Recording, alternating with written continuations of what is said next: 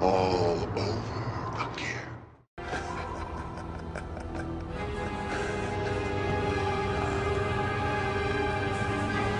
Every town has an Elm Street. Alright, first up here we have Diana Barrows from Friday the 13th, Part 7. And she wrote here to Will, "Need a little touch-up work my ass. Cheers." She was cool. She really stood out, I have to say, out of all the people that I met there. I have to say she's definitely in the top 5. She was really cool. When I went up to her table, first thing I told her is that she looks exactly the same. Little touch-up work my ass. She thought that was awesome. You'll see in the video of me meeting her, me saying that to her. And she also, I guess she wanted me to send her that video so she could have something to show the producers. I guess maybe she's trying to get another job or something, but... So we swapped a couple emails and she said she got it, so good deal.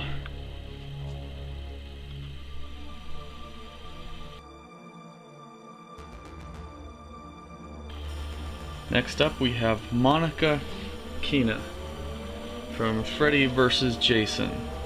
And she wrote to Will, "Go to hell." Couldn't have said it better myself. I was in line for her, and her line was pretty long at the time. I think this was on Saturday. And it just so happens Chris and Teresa, Casey Jones, came up while I was standing in line, and we were talking some. And I happened to see that Meg Foster's line was actually hardly anything at all. It was like one person there, and I really wanted to get her out of the way, and Monica Keena as well, but I couldn't do both. I was only one person, so Chris and Teresa were nice enough to stand in line for me for Monica Keena while I snuck over real quick and got Meg Foster. So awesome. Thank you, Chris and Teresa, once again for doing that for me. I really appreciated that.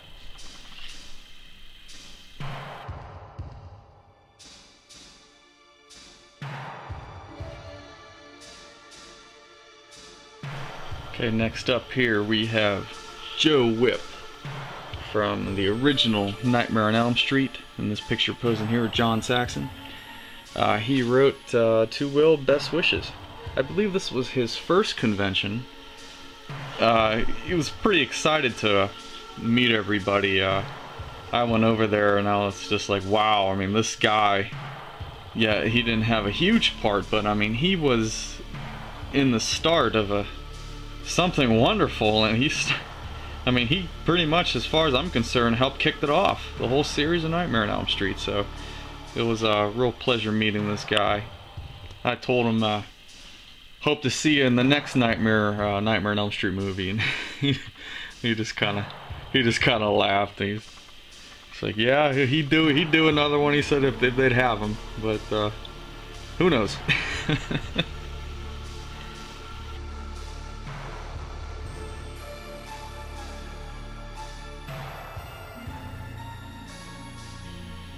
Alright, next up we got my man here from Subspecies 1 through 4, Anders Hove.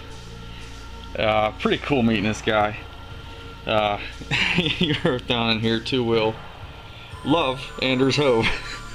And I was showing Casey Jones this picture, and he took a double take of that. He's like, what does that say? Love?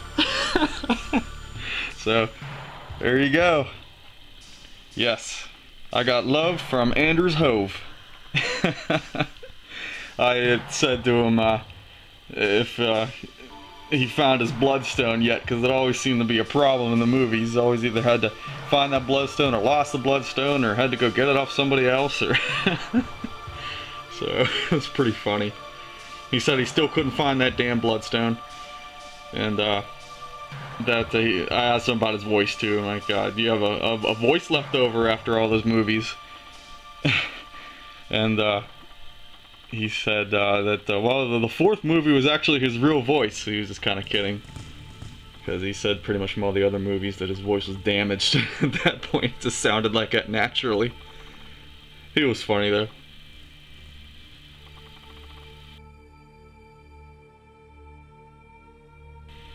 Next up here we have Cassie from Evil Dead 2, Dead by Dawn. Everybody knows that picture. And there she is, Bobby Joe. She is really hot still. I went up to talk to her for a little bit, asking her what it was like acting with and meeting Bruce Campbell. And she said that he's just an absolute honor to work with. I hope to meet Bruce Campbell one day. That'll be really great. Kind of put a collection together of Evil Dead or something like that. But yeah, when I took a picture with her and just stood next to her, I mean, she is so thin and just beautiful. Absolutely amazing. I love this girl.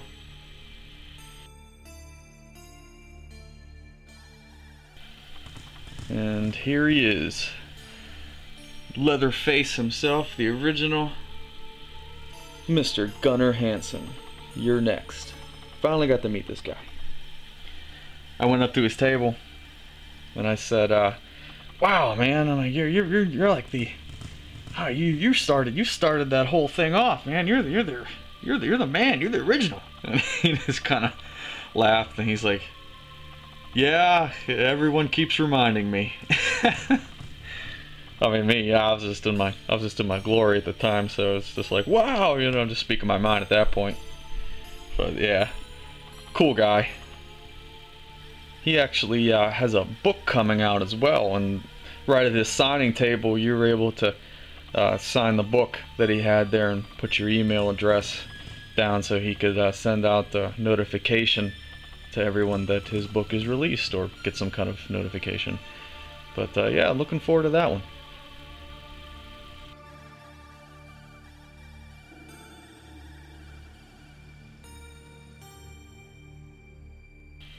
Alright, next up here we have Lisa Marie. To Will, love Lisa Marie. This picture is of her in that Sleepy Hollow movie with Johnny Depp, where she played Johnny Depp's mother.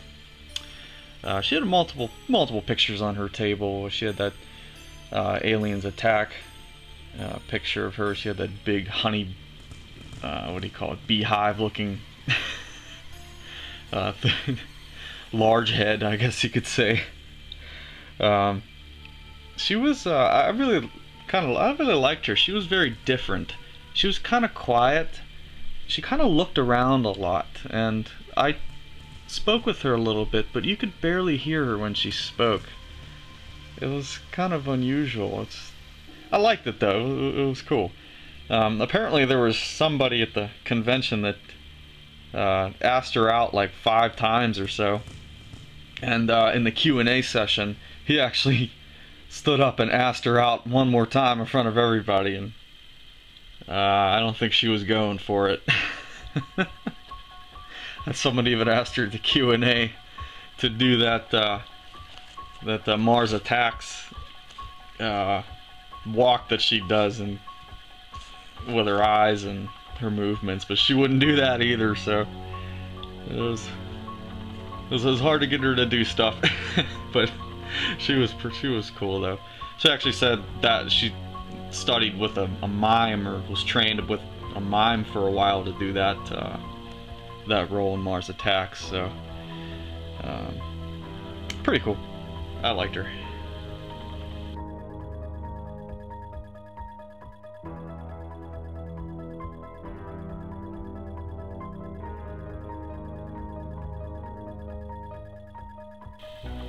Next up here we got Stacey Nelkin. Hope I'm saying that right. There she is.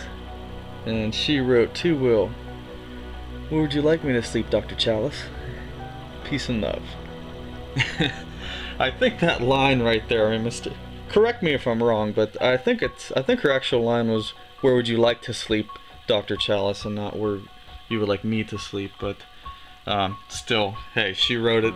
Good enough for me. The first thing I asked her when I went up to her is, how's Dr. Chalice doing these days? And she was laughing about it. And said he's doing real good. And I was saying it's a shame that he couldn't be here this time, because I've seen him in past conventions and whatnot out there. I've seen them at the table together. So it would have been cool. Maybe if I ever see Mr. Atkins here, I could get his autograph on here as well, and that would be awesome.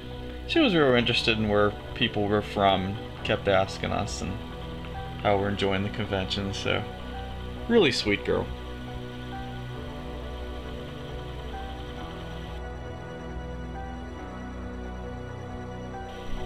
Alright, next up here, David Prowse. He played Darth Vader. Here he is. It was really cool meeting that guy. Never thought I'd get to meet Darth Vader himself. The guy, he's getting older. I think he had some kind of brace on his leg when he was walking around, and I think he might have had a cane of some sort too. But he's getting older. And first thing when I met him at the table and he was signing, I told him, man, you had some fantastic lightsaber battles, man.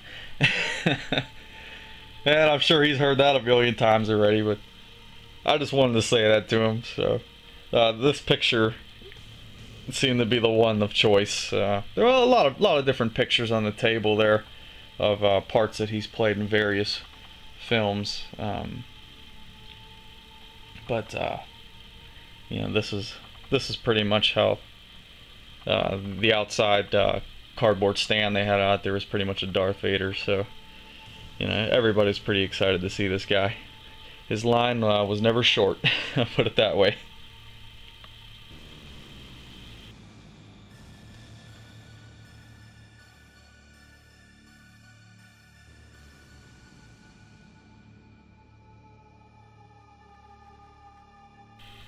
Okay, there he is. Next up, Anthony Michael Hall. To Will, all the best. God bless. Anthony Michael Hall. Really cool. Never thought I'd get to meet this guy. I gotta say, I didn't know what to expect when I first met him, because I just hear just a bunch of mixed things out there. Some about him, some things good, some things bad. I guess you pretty much have to be the judge when you meet him. But I'll tell you what, for meeting him for the first time, he was a really awesome guy. Really nice. Seemed interested in what you had to say. So you know, he's got my positive vote.